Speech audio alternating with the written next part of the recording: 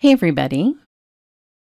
In today's video, I'm going to show you this month's Hero Arts release, but I wanted to just quickly show you a very sparkly, fun mixative for alcohol inks that I have been playing with this release.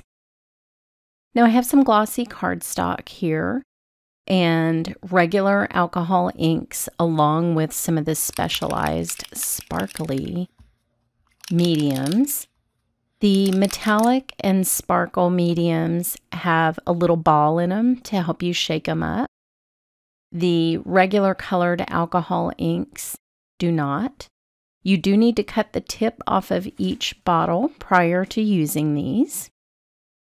But other than that, they're just like regular alcohol inks that you might already have. I'm going to use blue and green because I'm making a fun turtle card that you saw in the opening. They do have an alcohol extender if you want to make the ink flow a little bit more. But I'm going to be using the rainbow sparkly mixative that I fell in love with at the NAMTA show. Look at that glittery magic. In real life, it's even more spectacular, but as I let the alcohol ink piece sit, the sparkles move and expand out into the alcohol ink, and it is so mesmerizing to watch. I think you'll love playing with it. They do have metallic mixatives as well. If you're familiar with any alcohol ink, you'll know that you can make almost things that look like geodes or stones with these metallic mixatives for alcohol ink. So I wanted to show you the copper one. Copper everything is my favorite metallic. So I will do the same two colors. There is a full range of colors. I'll link you to the whole line below. Here I have a bronze and a copper, but I'm going to use the copper because that's what I like.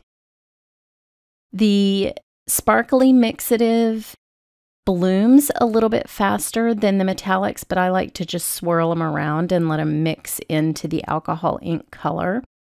But you can see how shimmery and beautiful they are and how you get that stone look. Now, when you look at the sparkly one, you can see how it's spread and it looks like a fun bowling ball or disco ball, something from the 70s. On there, and I just love the way it looks. And here you can watch the metallic spread out a little bit as well. The longer you let them sit, the longer they'll spread. This is from the main Hero Arts kit this month.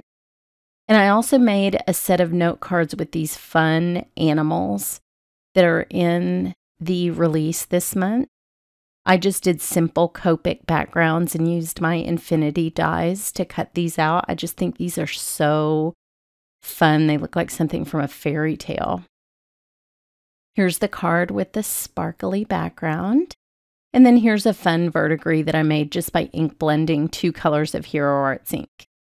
So head over to my blog for the full release and a fun giveaway. And thanks so much for watching.